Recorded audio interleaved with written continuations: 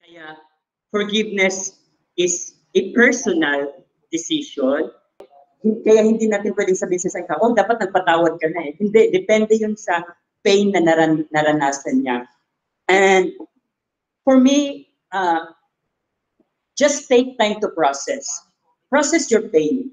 Accept the pain, acknowledge the pain, then process your healing. And forgiveness is designed to set you free. Always remember that if you forgive, unang-unang makakalaya ay ang sarili mo. And we are responsible of our own healing.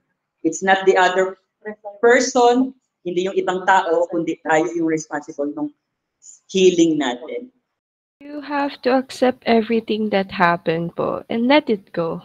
Kalimutan mo po. Kasi if you're still holding a grudge towards that person, ikaw at ikaw pa rin po ang masasaktan eh. For me po, it goes both ways. The other person needs to prove that they are worthy of forgiveness and another chance. It's important to forgive, but always prioritize your well-being first.